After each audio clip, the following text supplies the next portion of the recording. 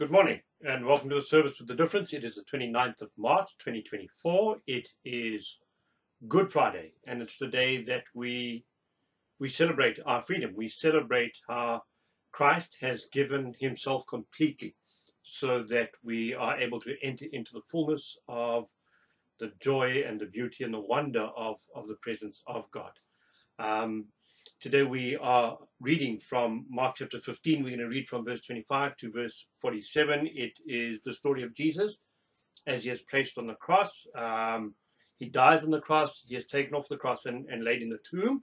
The fuller reading for that, and really recommend that you read it. It's from John chapter 18 from verse 1 all the way through to 19 verse 42.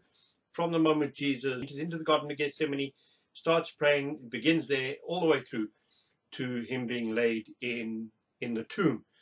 And then we're also going to be reading from Psalm 22, where the psalmist is writing of how they have been rejected by everyone. Even their friends have rejected them. And they are in this place of deep despair, but they know that God is going to lead them out of this place of despair. And then we're going to be reading from Isaiah chapter 52. We're going to read from chapter 52, verse 13, all the way through to chapter 53, verse 12. And this reading speaks of the suffering of the servant of the Lord. We have looked throughout this Holy Week at the servant of the Lord. From Isaiah's readings, just every night it's been one of the Isaiah readings of the servant of the Lord. Today again we look at the servant of the Lord, and today the reading speaks especially of the suffering of the servant of the Lord as well as the glory of the servant of the Lord.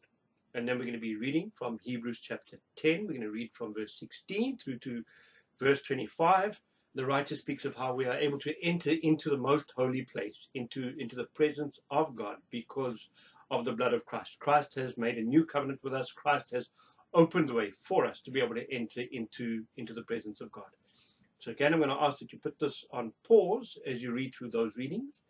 And as we read through them, we give God thanks for them, and we pray that he bless them to us as we reflect on them on this Good Friday. Throughout the season of Lent, as well as now Holy Week, we have been journeying through how letting go of everything that is not God, embracing everything that is God, is similar to the process of rehabilitation.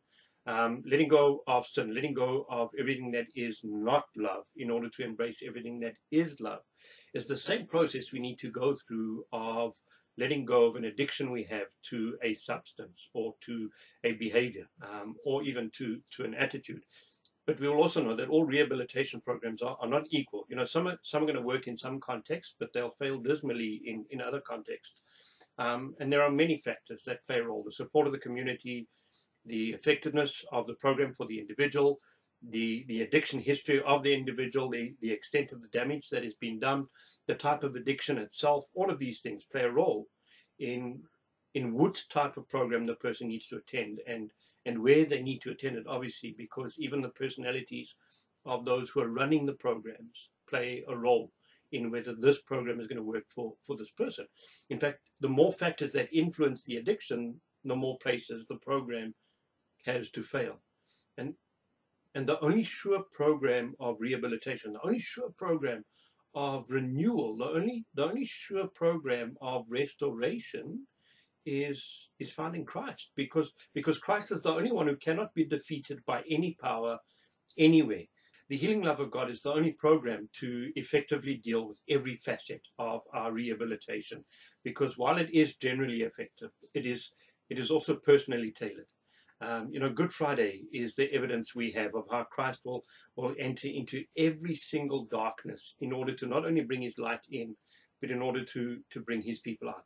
There is nowhere you can be when you are lost that Christ cannot fetch you out. There is nowhere you can be where you are hidden from the power of Christ's love. And Good Friday is called good because of the work of salvation that was wrought in the sacrifice of Christ on behalf of humanity, on behalf of creation. It is good because it reminds us of the reality of death, but also the reality of the resurrection that we're going to be celebrating on Sunday. You cannot separate the death of Christ and the resurrection of Christ. They are one event. Jesus dies, He goes into the gates of hell, opens up the gates of hell, and draws his people out. He has raised from the dead, and we know that death is real, but we also know now that death has no power over us because Christ has broken its hold over us. It's Good Friday because of the complete way in which God has expressed his love for creation, for the way in which he would go to all lengths to restore creation to himself. And even though we know it is good, we are still left faced with the reality of our sin. We are faced with the reality of our imperfection, the reality of who we are in God, and the reality of who we are not in God. It is on Good Friday that we are convicted that we don't have to run from who we are as we look into the mirror of Christ's death on the cross. And I say it's a mirror because as we look into the cross, we see reflected back at us how much God loves us. We see reflected back at us how much that love costs God. And we see how much that love is reflected in our own love. And so it's on Good Friday that we know we are able to come into God's presence with all that we have, because Christ has entered even into the gates of hell, and whatever darkness there is inside of us, Christ has entered into a darkness much darker than that, and he has brought his light out of that darkness. And so how much more will he be able to bring his light out of even our darkness? And so on Good Friday, we celebrate our own rehabilitation, because we look at Jesus and we recognize in Jesus the one who cannot be defeated. The love of God cannot be overcome. You know, the love that God, Father, Son, and Holy Spirit has for the world is a love that sees beyond itself into the needs of his creation. Not to pamper the wants of the creation, but to draw love out from that creation, to teach creation how to love as God loves. And it's because of the fallen character of the world that God's love, made known in Christ, has come to set it right. You know, when we are called to show forgiveness and we don't, when we get angry and when we get impatient, precisely when we should be showing kindness and self-control, when we become passive when we should be active, that's when we remember Christ's words. I didn't come for the healthy, I came for the sick. Christ has come precisely because we are broken. You know, in the same way that a teacher teaches because the students don't know and they need to learn, so Christ comes to bring life because God's people don't know how to live the life that he has given to them. And so we see on Good Friday exactly why Christ needs to come. It's one violation after the other in the name of God, one piece of evidence after the other of why God needed to step into history in order to forge a new way forward for his children. You know, the disciples, they are violating their own convictions that Jesus is the Christ. They are violating their own conviction, their promise that they would stand by him come hell or high water, because hell came and the disciples ran. And this is the reason that God's love was willing to enter the gates of hell. This is the reason God's love was willing to open up the gates of hell from the inside, so that all who were captured behind those gates would be set free. The religious leaders, they violated the laws that they tried so hard to protect, that they tried so hard to promote, because it turns out in the end that they were more concerned about their comfort than the sacred law of God. And this is exactly why Christ came, to fulfill the law and the prophets. There could be no greater interpretation of the law, there could be no greater interpretation of the prophets than Christ's life and his death. Pilate violated his own conscience, but Pilate's conscience was for sale to the highest bidder anyway. He valued his hide more than he valued his principles. The Roman centurion at the cross, he betrayed his own opinion in the face of a dubious order from a dubious commander. And this is exactly the reason Christ was willing to die, in order to save us, to save us from ourselves, to save us from being our own worst enemies.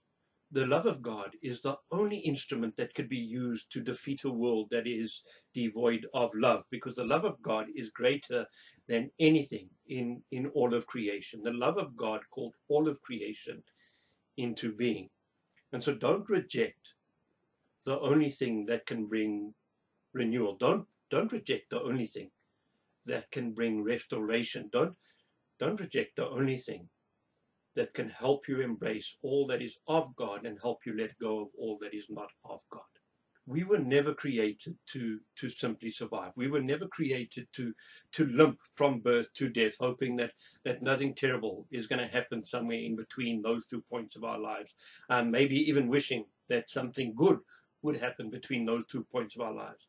We see in the life of Christ that we weren't born to survive. We were born to live fully.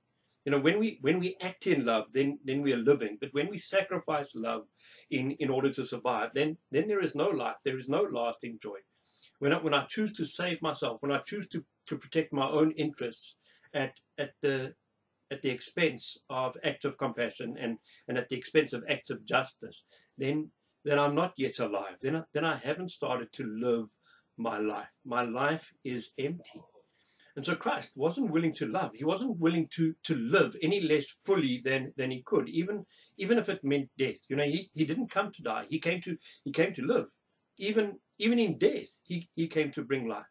And so on the way to the cross, Christ faces this darkness. He faces his fears, and he continues to walk because he knew that he was bringing his light into the darkness. And if he turned away at this point, the light would never ever enter into the darkness.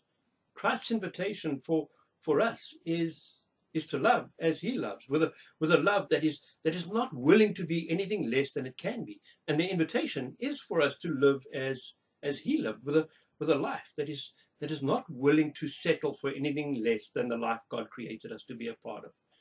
But in order to do that, we need to face our own darkness. And personally, I have an issue with the darkness. I have an issue with a feeling that there is somebody behind my back in the dark. And that's why if I hear you coming down a dark passage and I'm in the passage, I'm compelled to give you a fight. Because if you laugh or if you swear or if you shout, there is a noise. And then with there being a noise, then I'm no longer afraid of the darkness. I don't have to think about the darkness anymore.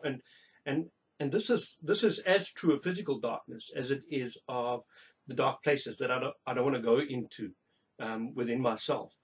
Christ brings a stillness, and in that stillness that brings peace. We are faced with our darkness. We are faced with our sin, our guilt, our desolation.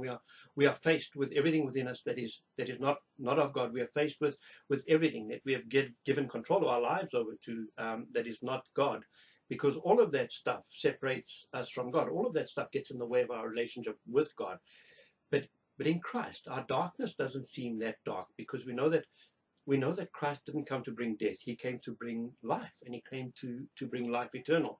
And so I can face my darkness because Christ faces it with me, and he brings light out of my darkness.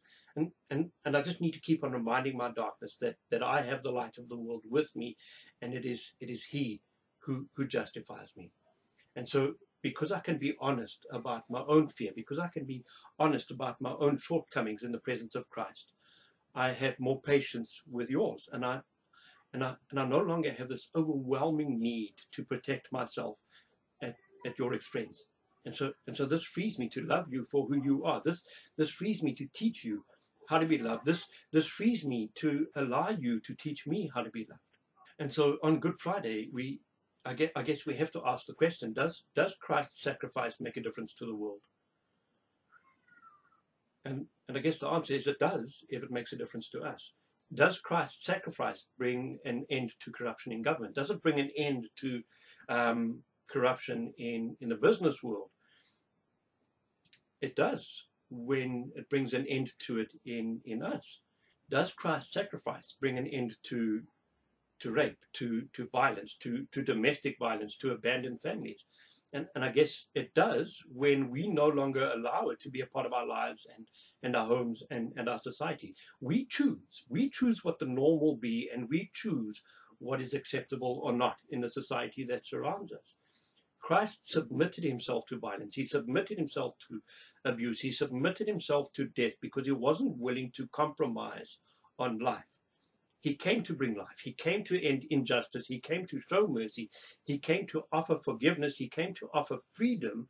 And he came to teach us how to embrace life. And it might make no sense according to our minds, but Christ assures us that this is what real life is all about.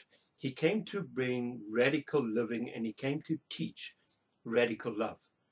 Will you receive the gift of Christ's love, which is greater than any darkness, than you can ever face. Will you receive the gift of Christ's sacrifice for yourself today, even if you don't understand it, even if it doesn't make sense to you at this moment? Will you open your hands and your heart and your mind to Christ and allow Christ to do his work of renewal, of redemption, of restoration, of rehabilitation in you as you submit to him and allow him to bring his light into your darkness? Let's pray. And so, Lord God, we have no idea how great your love is. For many of us, it's not much more than an abstract concept or something that needs to be discussed. We ask, Lord God, that you would convict us of how great and how deep and how wide and how full your love is, Lord. Help us to put our darkness and your love side by side, to see the comparison, because we want to trust you, Lord God, but we're not always sure. We are afraid to open our hearts because we're afraid we're never ever going to be able to contain all that comes out of it. And so, Lord God, please convict us that your love is greater than us, and convict us that your life is greater than our death. Convict us that we will never be overcome when we rest our lives in you, because nothing can overcome your love. We pray this, Lord Jesus, in your precious name. Amen.